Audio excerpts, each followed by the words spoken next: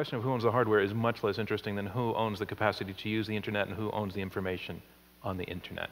And what has the development of the cloud, how has the development of the cloud complicated or enriched that conversation?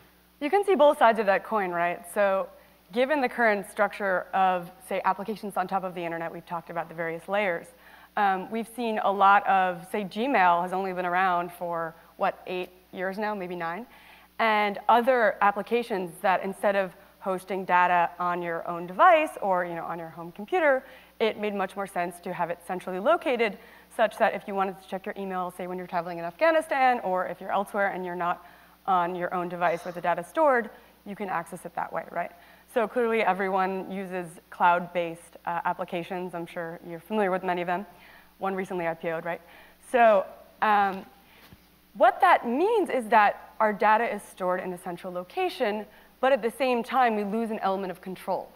Because there's a gatekeeper now, and in particular, that could be, say, YouTube, the host of videos, or say, Gmail, Facebook, and so on. And in many ways, for example, YouTube uses geolocation technology, geofiltering technology to filter various videos. In, say, Thailand, it's illegal to criticize the king. So YouTube will geofilter videos that are critical of the king in Thailand. There are other scenarios in which videos are taken down from everything for copyright reasons or for violations of laws and so on. And there's a central choke point. So on the one hand, there can be more control. Sometimes that's a good thing, say in the case of child pornography. On the other hand, there can also be censorship involved. There are also privacy issues. I don't know if people have heard about, say, what happened with Sony or a variety of other, it feels like every week there's a new example of, say, a massive breach of user data.